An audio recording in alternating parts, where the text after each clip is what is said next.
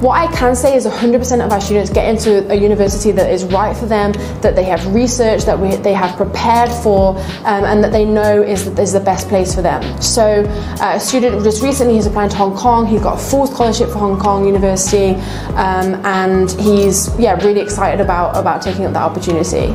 I always say that I think A-levels are one of the hardest periods of education you can go through. It's an intense, you have exams coming quite quickly. Students will start in September or August and they have their exams already, mock exams in January, ready for your real exams in May, June. So it's really, really quick and fast paced, and it prepares you for the fast paced life of being at university and then going out into the wilder place of work. We really look forward to seeing you in the next intake for A-levels and you being part of the 10B family.